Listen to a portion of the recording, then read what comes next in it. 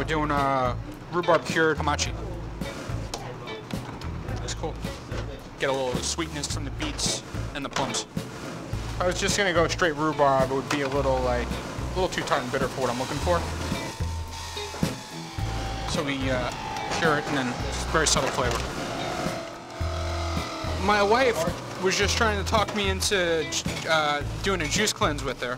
She just signed up for it. Spends $54 a day on 6 little things of juice. For the convenience of it all, I get it, but it's just like $54. It's like, you gotta be kidding me.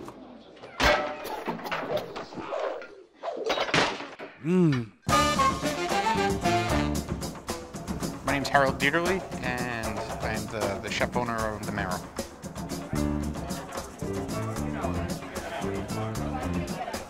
The Marrow is a meat-focused restaurant, German and Italian accents, based on my heritage.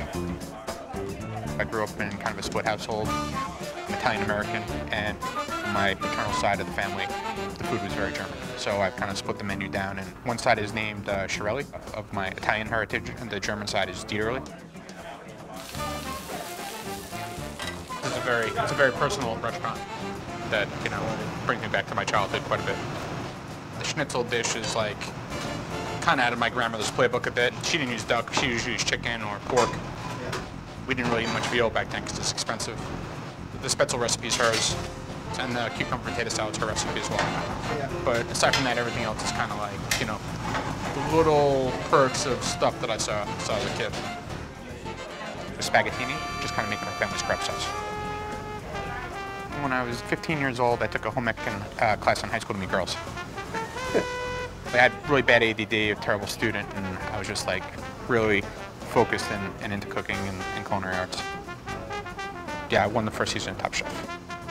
At the time, I really enjoyed competition, and obviously I love to cook, so it sounded like a great idea, and it was amazing exposure, it was an amazing experience, but I don't think I could do it again. I enjoy doing television, and I enjoy, you know, that aspect, but I feel much more comfortable inside a kitchen. How's our listening skills today? Behind you. How many times do you keep passing? Can I cook something? Every fucking 30 seconds. It's a very busy restaurant, so the kitchen's busy every day. What do you got? Hamachi, I'll take that, babe. Thank you, sir. The chef needs to be able to put a lot of different faces on, like fabricate meat, making sauces, making sure the specials are sorted out, working on the menu. God forbid that there's like a repair and maintenance situation, like I could be in the bathroom with a plunger in my hand. Yeah. It sucks, but you know, it's a full day.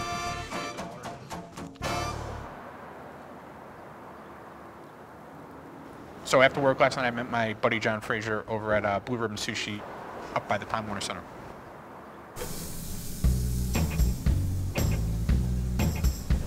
John and I have known each other, I guess it's probably close to 6 years now. He came in for dinner and he sent me a really, really sweet email, like, really enjoyed the dinner, thank you so much. I really love the duck, or something like that. You rarely get that kind of interaction, like so earnest and honest. So I saw him at the party. I might not even have responded, I can't remember. And I said, oh, it was really nice of you. And fast friends, but there's a level of hosing that goes on between he and I. No one would know we were friends unless afterwards there was a hug. Where's your shirt? I thought you got all dressed up. No, what happened? Oh, it's fun. When we get the Blue Ribbon, the usual routine is drink as many Yuzu Highs as possible. Games begin. Cheers. I forget how bad of a hangover these fucking things are. How many of those have you had tonight? Where's your cocktail? So Richard, who I believe is the general manager there, is the fellow who usually gets us set up either at the bar or upstairs and keeps a good eye out for us. Look at this, we got WWF wrestling on over here. I mean, it's like, it's unbelievable. No, just Muay Thai. I only like to kick and punch people. I don't like to roll in the mat with other dudes. It's not my thing. What the fuck are you laughing about? Okay. I had hamachi sashimi, and then they put out a kind of a mixed sushi plate. Are you really doing this? What, putting some soy sauce on my fish? The whole plate? What? Yeah. First of all, John eats more French fries than anybody I know in the world because they're vegetarian. I've never seen anybody that goes out to eat and eats more fucking fried potatoes. That's absolutely true. That's totally true. John's a vegetarian. He doesn't crave any animal products anymore, so he's all vegetables. The choices for vegetarians in New York City is fucking deplorable. Really? It's deplorable. One dish, or you can beg somebody, it's fucking shit. Whatever his body's telling him is great, but you know, he's my best friend and I know he enjoys meat. I've seen him destroy it. You had the fucking shish kebab that was just loaded with fucking bell peppers on top of bell peppers. There was a couple slices of zucchini and some fucking rice. $26. Can't tell me you're not miserable. Fucking miserable.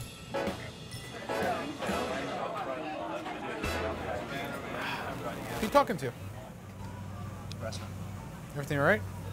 Health department? Exactly. All right, let's count the 12 herbs real quick. Who the fuck would put 12 herbs in one dish? I'm gonna find out. It's gonna be 2 of each, right? 3, 4, 5. When we're out acting like buffoons, but then we have to take a work phone call. You know, we have to flip the switch and turn that other side of our personality on. What's 12 herbs? Yeah, we're doing the new giddy. You shut the fuck up. 12 herbs in one dish? It was very enjoyable. Thyme, tarragon, sorrel, stinging nettles. Sorrel.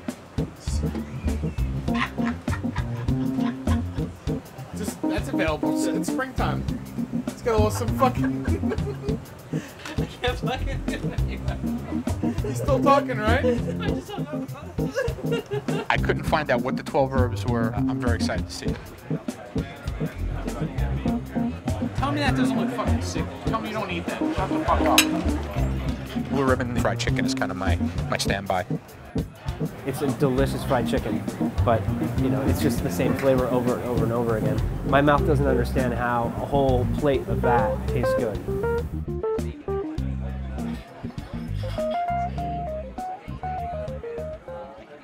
We left Blue Ribbon and we went down and had a quick pop at one of my favorite bars, Daddy-O's.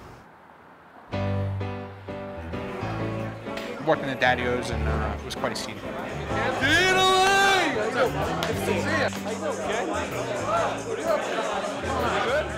Everybody was kind of in the neighborhood, and that's really like the bar that a lot of chefs go to. It's a great chef hangout bar. They have a great hamburger. Tater tots are great, so that's always a plus. It's a sports bar. They have a lot of TVs going on, and like a really serious liquor bottle list. It's pretty impressive that the bottles of liquor that he has there, and great specialty cocktails. So it's just like, you know, it's great for everything. I had no idea anybody was going to be there, so I was like, all right, let's go back to the Marrow, go eat some bratwurst. We have bratwurst over at the Marrow right now. We're gonna go over there and have a little bratwurst. House made. It looks like that 930 Spitfires might be getting canceled. You ready? You walking or you driving? I got my wheels, bro. All right. Josh decided to ride his beloved bike, which I was unaware was, you know, kind of like his child. It was a bit of a Pee-wee's Big Adventure situation happening. We walked over from Daddy-O's, a 10-15 minute walk. It was nice to get a little fresh air. Matt, who's the chef here, and Eric, who's my chef at Kin Shop, we're throwing off some house-made bratwurst and some sauerkraut. We got some vegetarian actually coming tonight or no? Yeah, there's only one. There can only be one. Fuck, man, I didn't know how long it takes. How many guys does it take to grill a couple fucking bratwursts here? Your labor cost is really Oh my god. Everybody's milking the clock tonight. I hear you. I don't think you need to cook all those. No. I think that's this is brunch. This is brunch right here. They don't get any nice china. No fucking way. You're gonna fucking wreck it. Here we go. Go get it. Got some mustard, some brats. What do we got? What do we got over here? We got some braised cabbage. What do we got? Some beer braised sauerkraut. Some beef Wait, no, I bratwurst. can't have that. Everybody kind of sat down and was eating and drinking, and that's about as nice as it got. There's a lot of conversations, a lot of people throwing shots at each other. It's very, very entertaining. Oh, wait a second, the vegetarian got a meal. Even though the vegetarian ate the cabbage with the bacon and tasted my bratwurst, he's had a nice veggie plate. What is it? It's a carrot. Not a sausage, if that's what you're saying. Exactly. So it's sausage in New Jersey look like these days, huh? The girls are 100% right. That's not what sausage looks like in New Jersey. In your veggie plate. Fact. All the small sausages looking the same to you, huh, Joshy? It was a great group of people. I consider everybody that was, you know, at the table, you know, I'm very friendly with.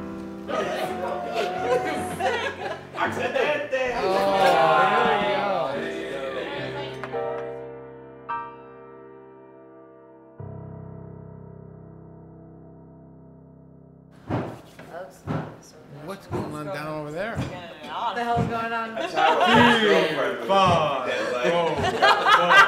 Clearly. Got a wooden leg jumping up the stairs. Harold!